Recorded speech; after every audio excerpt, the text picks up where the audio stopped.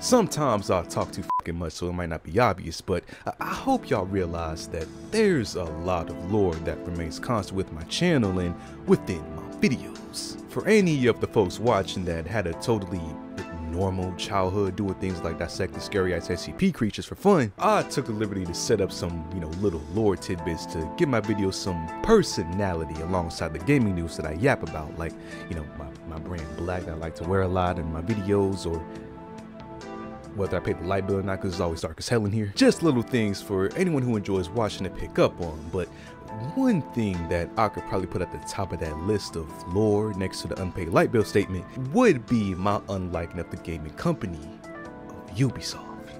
Now, in short, Ubisoft is a company that I really adored when I was basically still a sperm cell with flesh on me. Back then, that was when Ubisoft was dropping banger after banger. Obviously, you probably know the rest of this ancient tale as the game started to have a trend of not being publicly received well after some years. For me personally, it was, pretty much every game after Far Cry 4. Then, on top of that, they made even more shitty decisions internally on account of their CEO that left a really bad taste in my mouth. Just to top it off with the Skull and Bones game that I was hyped for out of delusion, just for it to be nothing more than a dumbed down version of Assassin's Creed ship combat. I've since dropped more disses than Drake or Kendrick could even try to fathom. Of course though, when I talk about Ubisoft or its staff members specifically, it's all obviously in troll, The beef is more one-sided than ranked players against regular lobbies, but in truth, it really does suck for me that, I just can't enjoy Ubisoft titles the way that I used to.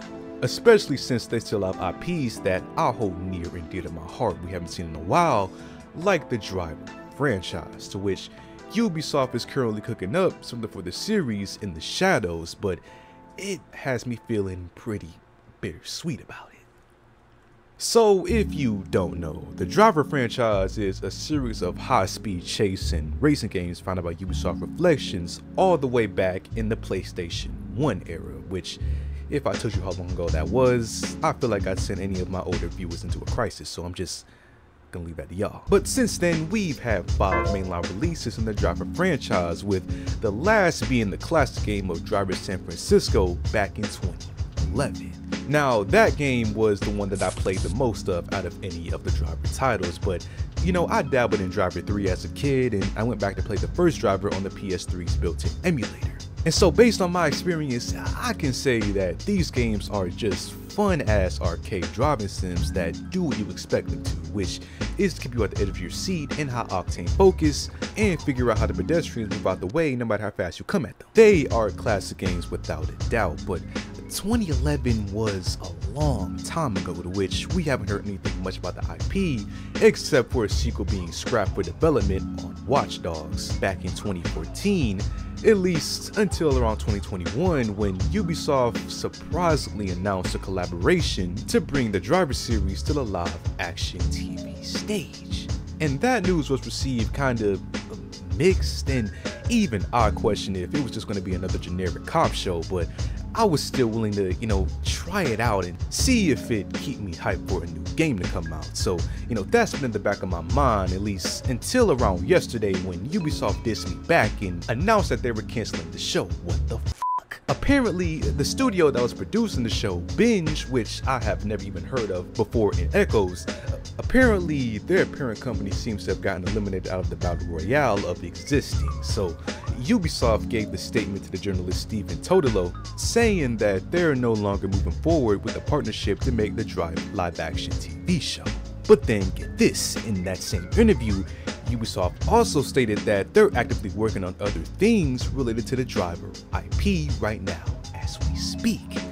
They didn't specify if it was a new game installment, new spin-off series, or maybe some toy line, I guess, but they have finally confirmed that something related to the series is in fact on the horizon.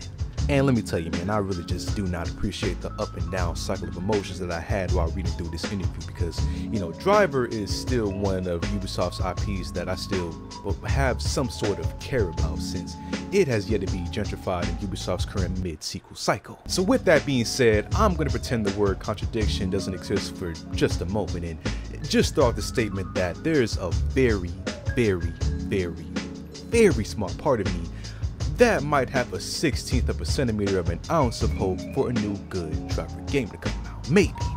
Very hard, maybe.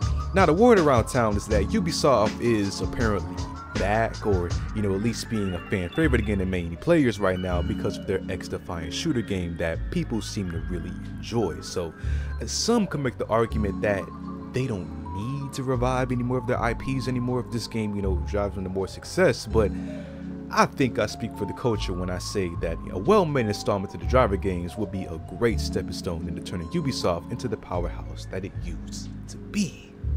That is, of course, only if they care to not write divisive characters that the internet is going to interpret as being woke. Who really knows at this point? But even if it is, it won't really matter to me as long as the gameplay itself is up to par.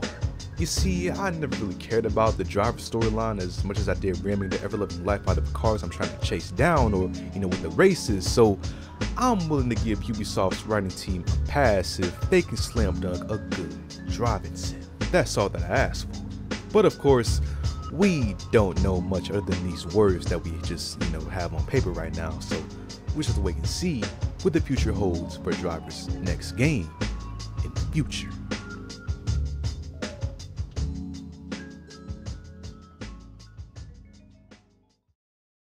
So what do you guys think about Driver possibly coming back, man? Feel free to comment down below. As always, if you like the video, subscribe if you haven't already. I don't know how to feel right now. I'll see you on the next one.